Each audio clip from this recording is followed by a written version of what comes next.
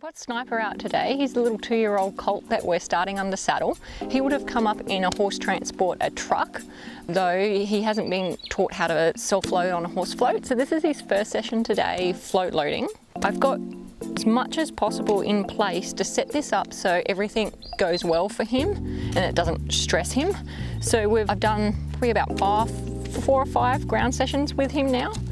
Do those things and then go up and float load and things are gonna go a lot better. You know, a little concerned about it, so just give him the time. Each time he hits a threshold, I'll talk about thresholds a lot when I'm float loading, because I want float loading to be, you know, really confident, positive experience for him and set him up for life, that he loads on the trailer and he's not stressed. Teaching him all the ingredients and all the basics that then float loading can be a nice experience for the horse and also for you.